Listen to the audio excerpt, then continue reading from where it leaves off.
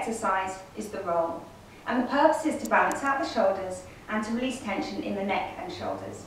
Your chiropractor may prescribe this to the left or to the right, and I'm going to show you to the right. So start by raising your right arm up to the ceiling, palm facing inwards, thumb facing backwards. Arm as close to the side of your head as you can. Your left arm pointing down, palm facing outwards and thumb facing backwards. Again, as close to the side of your body as you can. Taking a deep breath in. As you breathe out, reach the right arm up and at the same time reach the left arm down. A two-way stretch.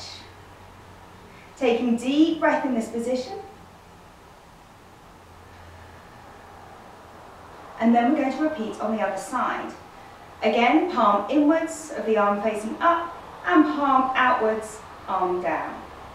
Now you may find that on this side it feels a bit looser, so just take it gently.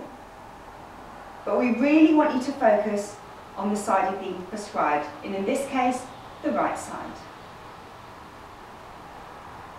So you're going to be prescribed this exercise an odd number, so 11 times or more.